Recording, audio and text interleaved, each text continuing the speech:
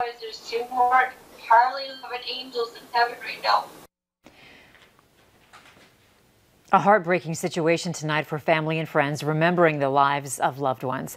A Perham, Minnesota couple died yesterday afternoon doing what they loved most, riding at the Sturgis Motorcycle Rally in South Dakota. Valley News Team's Courtney Lockey has our story. There wasn't much Jim Nines loved more than riding his motorcycle. He never missed a trip to South Dakota for the 10-day Sturgis Rally. This year, taking the woman he loved most, Mary Aitken. Jim lived and died by his motorcycle. The world is a little bit of a not good place today because he's not here. Jim and Mary were together for nearly 2 decades. The couple died Tuesday when they took a sharp turn and their motorcycle overturned. They were on their way back to Sturgis from Montana. People say that when somebody dies, but honestly, he was one of a kind. There's nobody else like him.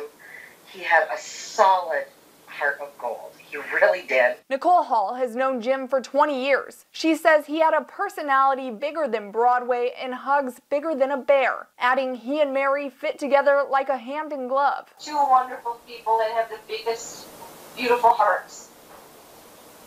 I never, ever saw anything bad about them. Annie Squires has been riding with Jim for the last 3 years. She's still in Sturgis saying, "It won't ever be the same without Jim and Mary." His motto was, you work hard, you play hard. And he loved being on his motorcycle.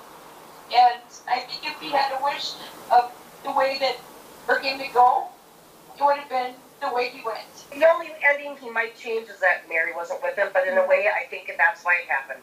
They were meant to be together forever. In the Valley, Courtney Lockey, Valley News Live. Family and friends say they're working on starting an annual motorcycle rally in Jim and Mary's honor.